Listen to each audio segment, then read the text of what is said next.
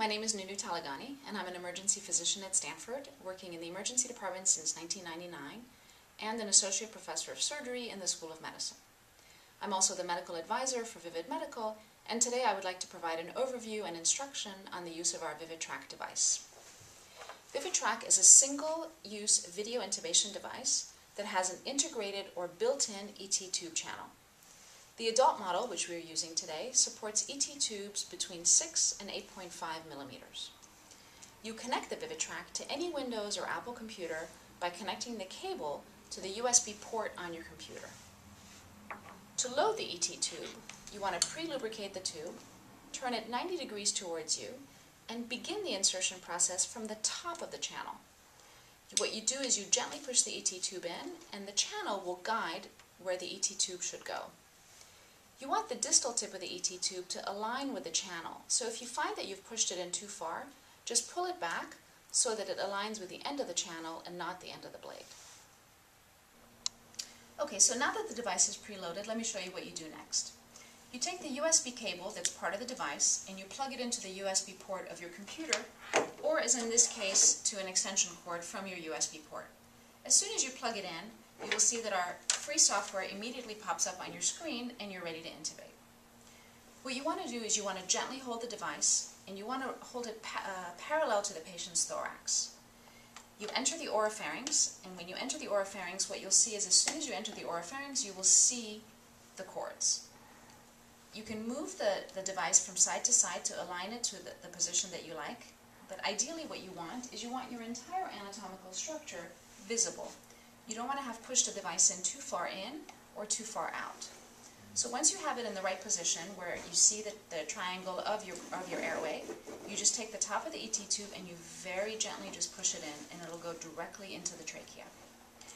As soon as you see the balloon go through the cords, what you can do is then blow up your balloon, and then to release the ET tube from the device, you hold it in the top, you very gently push it forward, and you pull it out to the side of the mouth. You hold it to the side of the mouth, securing it as you would any ET tube, and then you want to remove the VividTrac device. And the easiest and best way to remove this device is to simply reverse the process that you used to intubate. So you just hold it very gently and you slide it out of the mouth, and you're done. So let me tell you about a couple of pearls and a pitfall. One of the first pearls is that this device can be used to intubate a patient who's in C-spine immobilization. You do not need a head tilt, you do not need neck extension, and the device will go in without any difficulty, and it's ideal for a C-spine immobilized patient. Secondly, if there's a vibration or a movement as the patient's being intubated in a moving vehicle, for example, the vibration is not going to affect. See how I'm completely shaking the head of this mannequin, yet look how clear your visual field is still in view. So that is another pearl of this device.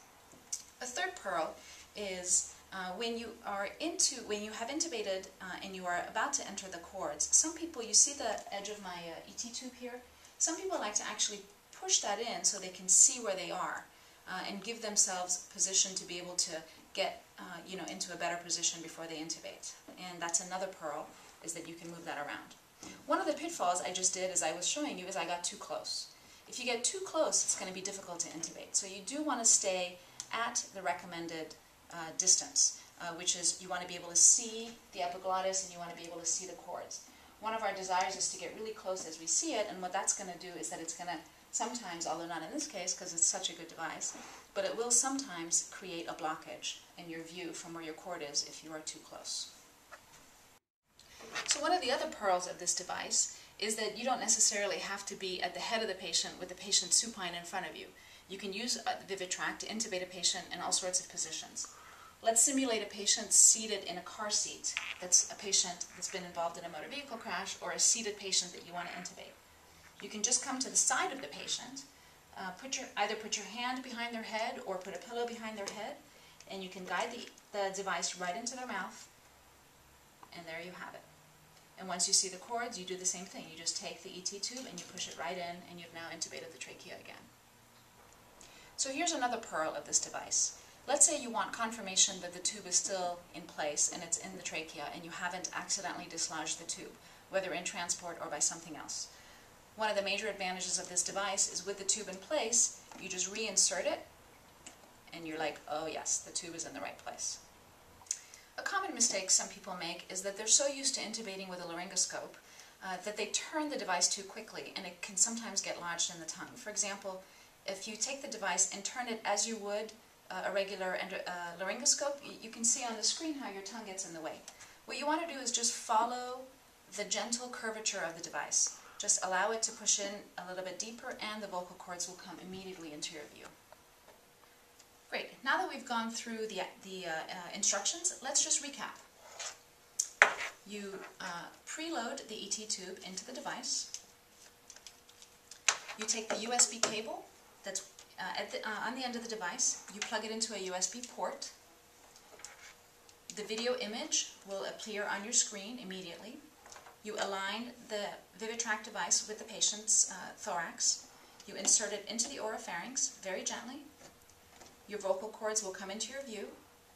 You gently press the ET tube directly into the cords, watching the direct visualization as it intubates. You release the ET tube from the device, and you take the device out of the mouth.